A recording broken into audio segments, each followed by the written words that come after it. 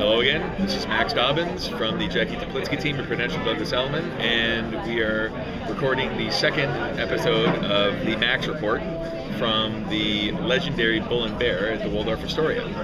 So we're going to talk a little bit about Wall Street here, but before we go into that, I did want to talk about what's happening with the banks. And apparently the banks have stopped taking an inordinate amount of stupid pills, and they're becoming a little bit more normal with their lending practices. They're not going crazy with draconian requirements anymore. It's a much better scenario for a lender. I think they figured out that they need to lend money in order to make money, and they figured out kind of a procedure about how to deal with buildings in New York, which is really refreshing for those who are buying.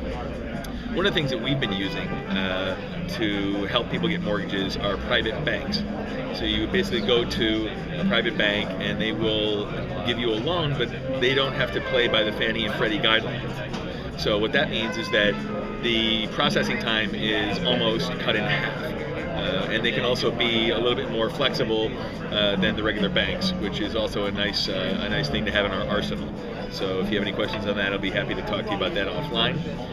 With regard to the market, what's going on in the market right now? Basically, it's Econ 101 again, supply and demand. We have a lower supply than what we had before, and we have a slightly increased demand, both on the sales side and the rental side.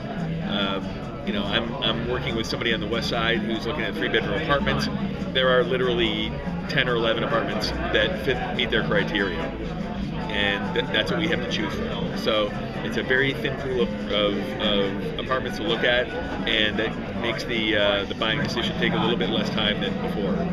On the rental side, very, very little inventory, especially in the larger markets. Just rented something on the East 80s for $8,300 a month, and that went in 7 days. So lots of pressure on the market right now, and less supply than normal. We're negotiating 4 offers right now on various apartments that we have. So there is activity out there, and again, that's great that things are moving again. They're not going over ask by any means, but we're still getting offers. Some of the statistics I wanted to talk about here a little bit. The average sales price compared to fourth quarter 09 to fourth quarter 2010 for condos increased 9.3%. Okay, that's not a big increase for condos considering what a train wreck the fourth quarter of 09 was. The interesting fact is that the co-ops went up 23.1%. And that's a huge increase in prices in 1 year. So that again says that there's the developers on the condo side are overpricing things and negotiating a lot, while as co-ops with their liquidity requirements and boards are really holding their value a little bit better than they normally do. But one of the most interesting stats is the days on the market. Fourth quarter 09, the days on the market were 204 days by average, which is 6.8 months. Long time. Now what we're seeing in the fourth quarter of 2010, what we saw was 125 days, a little over 4 months. So there's not a lot of inventory out there for people to see.